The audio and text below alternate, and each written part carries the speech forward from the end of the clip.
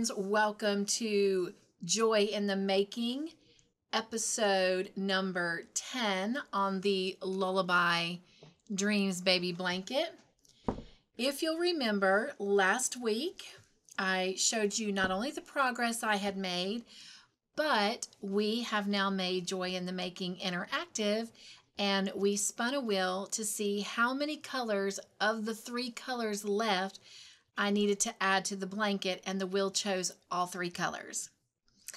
And so then I asked you to put in the comment section below, yes, if you thought I could get all 3 colors done, no, if you thought I couldn't.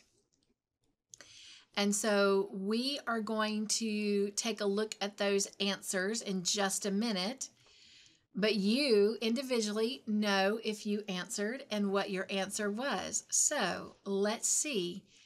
Did I successfully get all 3 colors added, or did I not successfully get all 3 colors added? And the answer is, dun dun dun dun, I got all 3 colors successfully added. When we left off, I was like right in here, just starting this color here. So I finished this color, I finished this color, and I finished this color. So I did get all 3 colors added. So now the body of the blanket is completely finished.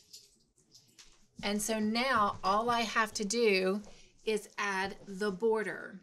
And since the border is the only thing that needs to be added to the blanket,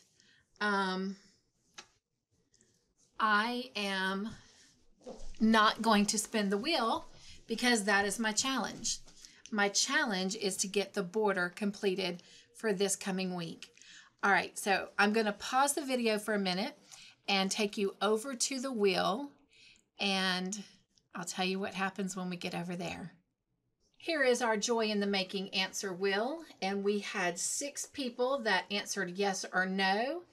And that was Tiffany with Little Crafty Bits, Angela Wright, Sonja I Love Crochet, Samantha Stewart, Tina with Camper 14, and Carla Gordon.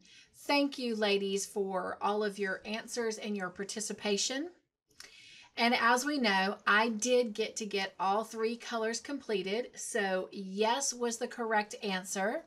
So for this week, I do have to remove Tina's name because she answered no. And she said that with the holiday, she wasn't sure that I would get them done.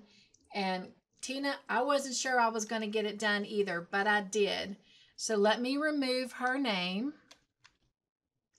And now all those that answered yes are left on the wheel. And we're going to spin the wheel. And whoever's name the wheel chooses, we're going to add them to the big wheel. And at the end of the quarter, that means at the end of September, we will spin the wheel and choose a winner. So good luck. Let's see who the wheel chooses for tonight.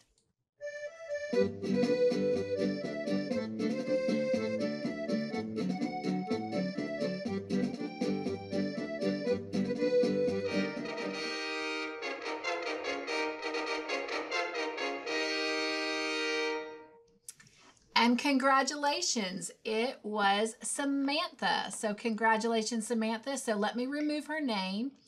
And then we're also going to remove everyone else's name because this week will start fresh. And now let me save this. And we're now going to open up the big winner wheel. And we're going to add Samantha.